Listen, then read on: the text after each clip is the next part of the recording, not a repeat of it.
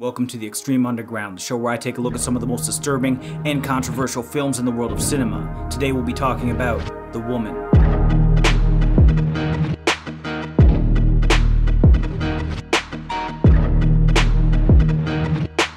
Directed by Lucky McKee, based on the book of the same name that was co-written by Jack Ketchum, this film stars Sean Bridgers, Lauren Ashley Carter, Angela Bettis, Brian Rand, and Pollyanna McIntosh as the woman. Despite this being a standalone movie, it's actually the middle of a trilogy. This is the sequel to Offspring, which was written by Jack Ketchum, and the sequel to The Woman is called Darlin, and is the directorial debut of the actress who plays the woman in this film, Pollyanna McIntosh. Hi, I'm Rick. We own your lives. You want to buy them back? And if you want to go further into the lore of everything, Jack Ketchum's first novel was called Off Season, which is actually a prequel to all of this. This movie is about Chris and his family. One day while hunting, Chris sees a feral woman in the woods. He takes her in, ties her up in the cellar, and tries to domesticate her along with the help from his family. Now, breaking this down, one of the first shots we see is the woman herself. She's been living in the woods, she's cut up, she's covered in mud, and she washes herself in the creek before going into a cave and killing a wolf off screen. She falls asleep and starts dreaming or hallucinates about a baby on a rock with a wolf circling it. From here we cut to a pool party where we're introduced to the family. We have Chris, who's a commanding father and just a downright prick. We have his submissive wife Belle, their two teen kids Brian and Peggy, and their youngest Darlin. This party was at a friend of theirs, so they go home, and Chris prepares to go hunting while Belle rolls him some cigarettes. It's very evident from the blank stares on Belle's face that she doesn't want to be in this situation. She doesn't like Chris, but she feels like there's nothing she can do. Chris sets off into the woods to go hunting. He's there all day, as you can tell by the excessive cross dissolves, until he finally sees the woman. Chris is immediately captivated. He basically falls in love with her at this point, as you can tell with the slow motion as she walks out of the water, and you've got like this rock music going on.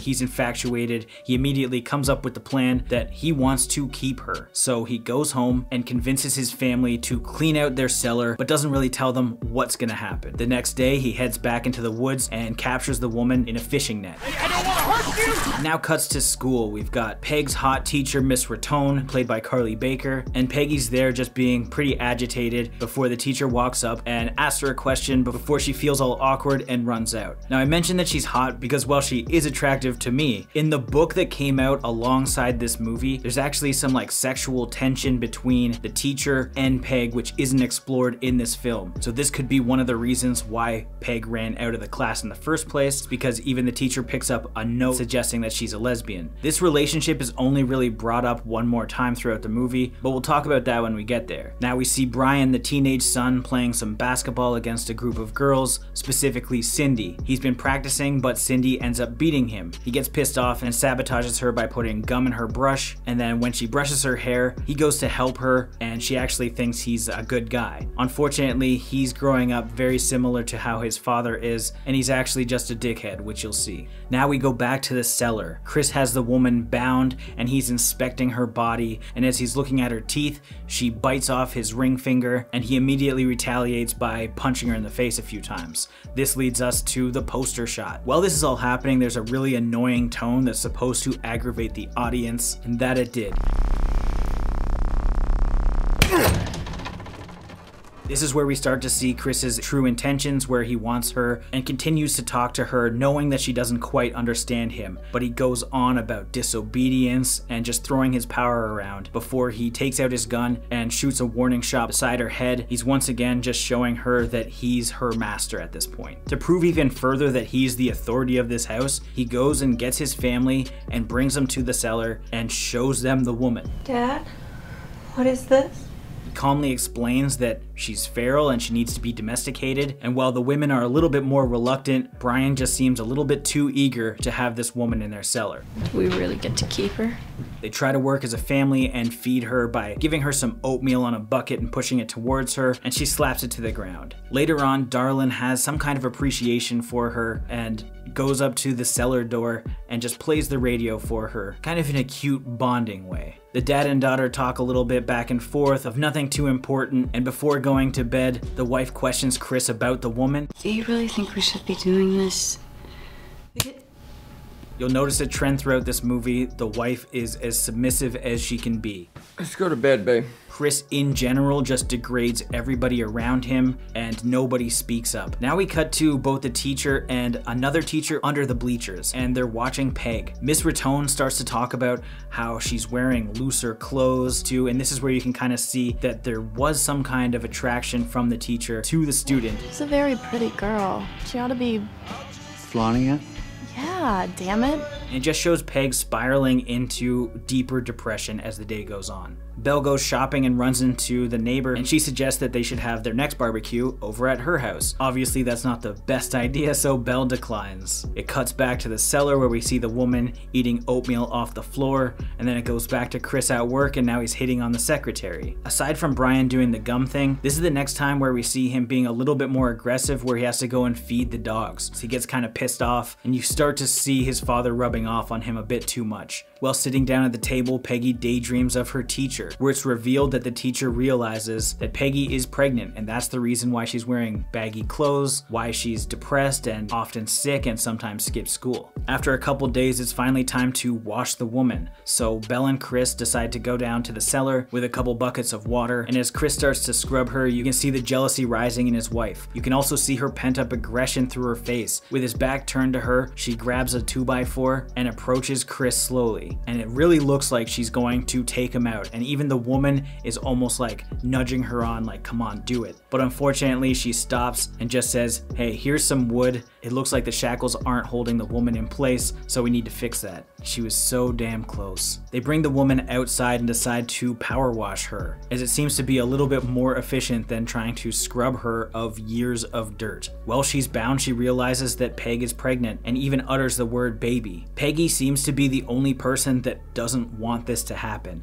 so she runs and turns off the power washer, and the woman then says please. They bring the woman back to the cellar, they dry her, they dress her wounds, and Belle, the wife, has been making a dress that has many buttons so they don't even have to untie her to put the dress on her. Chris spoon feeds the woman and she starts to try and say thank you, and Chris corrects her and tries to teach her how to thank him properly. After hours, a couple teachers are having a drink and Miss Raton decides she's gonna call Peg's parents and tell them that she's pregnant. Peg goes to answer the phone, it goes to voicemail, and she immediately deletes the message as to not alert her parents. Chris wakes up in the middle of the night and we know exactly where this is going, and so does his wife. As Chris is making his way outside to go to the cellar, Brian wakes up, and Brian watches through the hole in the door as his dad undresses and rapes the woman. The next day, Peg skips school because she's sick. Brian declines a date from Cindy, and he decides to go to the cellar and torture the woman with pliers. Peg hears the screams and she runs in and catches him when he was apparently touching her and masturbating. They all have a family meeting as they're waiting for the father to arrive. He comes in and immediately takes Brian's side, saying, Adolescents have urges. Boys will be boys. And using language and steering the conversation like,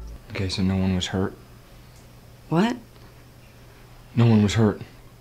He's a boy. he doesn't actually see anything wrong with what they're doing. At this point, Belle has absolutely had it. She gets up, she actually stands up to Chris, and rightfully so. What the fuck you think you're gonna do about it? And he beats her up and knocks her out. I can't do this! And as that happens, there's a knock at the door. Peg's teacher, Miss Raton, has come to inform the parents that Peg's pregnant. The father invites her in. They all sit on the couch except the mother. Obviously, she's passed out at the table. And then again, you see this terrible, condescending tone after Miss Raton has said that Peg's pregnant. You're not very good at listening, are you, Miss Raton? Because I told you Peggy does not have a boyfriend. But So you're accusing Brian? absolutely not. So you're accusing me? And then she's like, no, like, what the hell are you talking about? And as she tries to leave the house, he slaps her and knocks her out. They tie up the teacher and drag her to the barn. Chris explains to Brian that they're gonna deal with this one right now, suggesting that this has happened before. He ties her to the fence and Peg intervenes as the camera spirals around them. Chris continuously vents his frustration with the women in his family and women in general and his pure distaste for them. And he explains that women just suck men dry and they just use them. They bring Miss Raton to the kennel kennel where the dogs were, and they lock her in there. As the dogs progressively get more riled up, you can see that the ropes on their leashes are about to break, so you think she's about to get eaten by dogs. While this is happening, Peg has run over to the cellar to unlock the woman, potentially in an effort to help her take out her own father. Cut back to the kennel, and the big twist reveal is that one of the dogs that Brian was feeding is actually another feral woman that they've kept in their barn, which help explains why this family was kind of content with this other woman, because this has already been going on potentially for years. And the wife earlier even talks about it. When she freaks out at the dinner table, she talks about how he's a lawyer and he should know better, and what he's doing is illegal, including what's happening with the dogs. Just what's going on with the goddamn dogs out there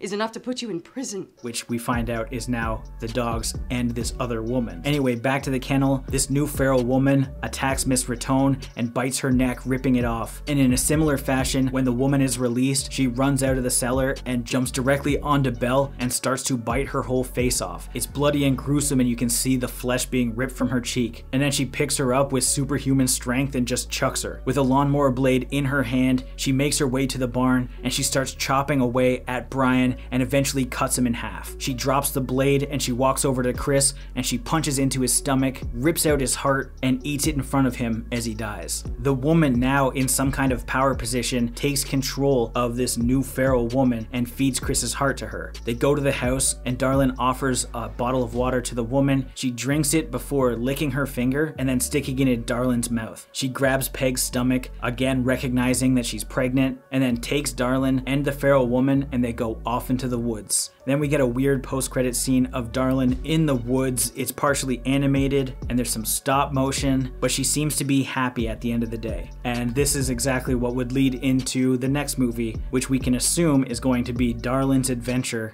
in the woods with the feral family. Having heard of this movie for years, it was actually a really enjoyable watch. The entire cast does such a great job. Angela Bettis, who most people would probably know who played May in one of Lucky McKee's other films, her character is so heartbreaking, and you can understand why she might be in the position that she is, because she feels like she's powerless in this house. Seeing Brian start to grow with the same values as his father is upsetting. Peg having to hide that she's pregnant and it not being spelled out, but we have to assume that the father did rape Peg, and that's why she's so depressed and doesn't want anybody to know about her pregnancy. Pollyanna McIntosh as the woman was great as well. Lots of physically demanding stuff. She looks gross and dirty and savage, but while watching the film play out, it just helps you keep tabs on how everyone's feeling at every given moment so that you can understand what's going on in their heads and how they are dealing with not only their issues, but also the woman that's living in their cellar. The movie in general just has a gross, disturbing tone to it. And while this is a little bit tamer, I did feel that this was worth covering on this channel,